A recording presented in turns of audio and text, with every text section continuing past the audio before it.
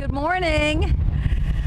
Thank you so much for being with us today. This is a really exciting day to make a wonderful announcement. And before we get started, I want to recognize Councilmember Richard Maloney, who is here with us today. Thank you, Richard. Thank you. So Lexington cares a lot about fireworks. We want them to be big, to light up the sky, and to take our breath away, right? We want to look up to the sky on the 4th of July and go, ooh, oh, you've done it before. Well, get ready, because just 65 days from now, on July the 4th, right downtown, we will have those fireworks, and it's all thanks to these partners. R.J. Corman has offered the launch site. Thanks to Ed Quinn, right here. Ed is R.J. Corman President and CEO, and the presenting sponsors for Lexington's 4th of July Festival, who are supporting our show. Ball Homes, thank you to Lisa Ball, Ball Homes Executive Vice President. Thank you. And Central Bank. Thanks to Luther Deaton, Central Bank Chairman, President, and CEO. Where are you, Luther? There you are. Thank you to all of you. After last year's fireworks display, there was much discussion about how we could improve. The city has been working with the Downtown Lexington Partnership, which organizes the event. And thanks to those who are here representing the DLP today, Board Member Steve Grossman, Steve, President Terry Sweeney, Terry,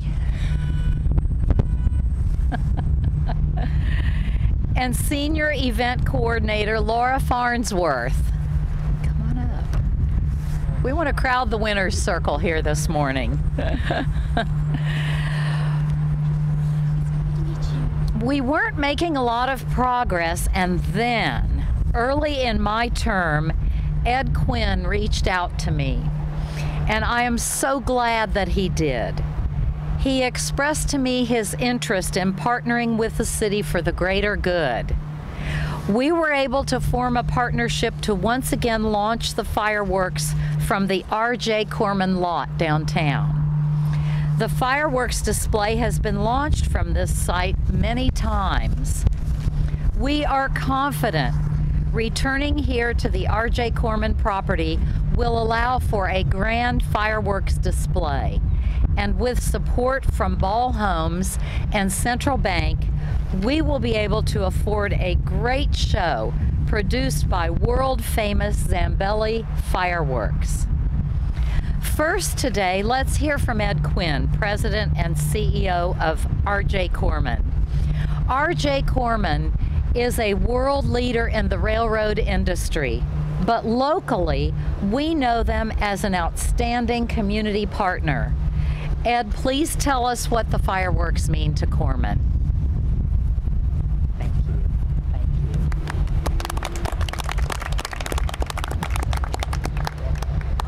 Thank you, Mayor.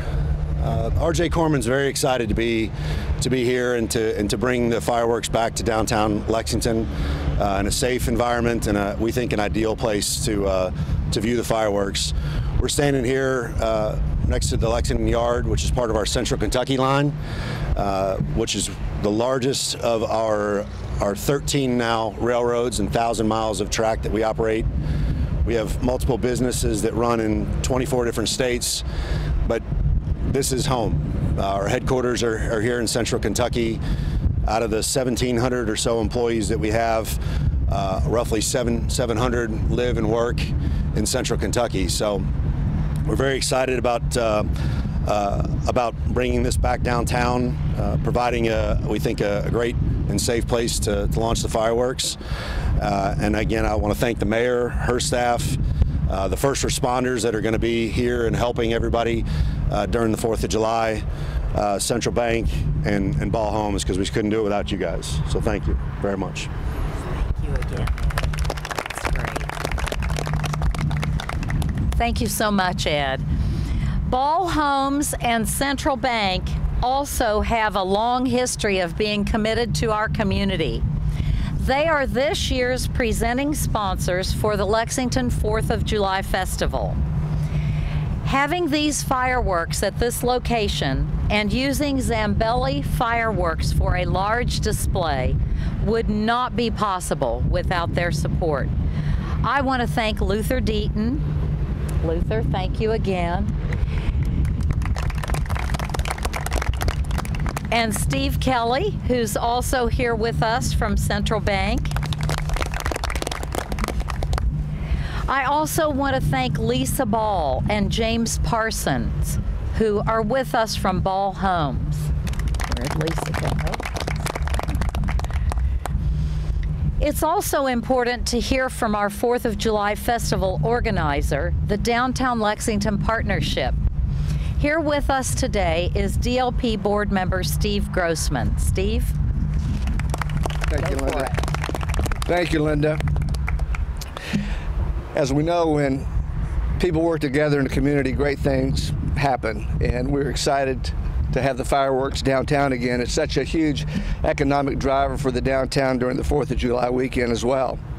On behalf of the DLP, I would like to thank Ed Quinn and the entire team at RJ Corman Railroad Company for their willingness to host the 4th of July fireworks for 2019. Additionally, without the support of Mayor Linda Gorton and her staff, this endeavor would not be possible. We are excited to continue our partnership with many divisions of city government in producing meaningful and high-quality events for all of Lexington. Next, you can't thank them enough, but I want to thank the Ball family, Ray, Linda, Mike, and then Jim Parsons, who's our CFO, for their support of this event as well. Their investment in downtown DLP allows us to produce events that are free and accessible to the entire community. We encourage residents of Lexington and our city's visitors to truly make the 4th a day to remember in downtown. Registration is open for the Bluegrass 10,000 foot race or road race. Jim, you got your entry in, don't you? I'm retired. Okay. And vendors will spend the day with an assortment of food, drink, and more.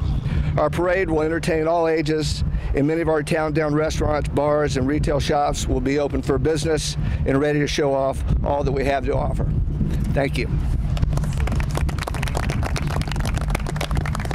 Thank you so much, Steve. Today is just May 1st, but we are ready for the 4th of July. Lexington is ready to celebrate our nation's freedom and to do it up right, with fireworks and fun for everyone. If you can't tell, we are pumped up. So thank you all for being here. And if the media has any questions, we'll do some one-on-ones. Thank you so much for being here.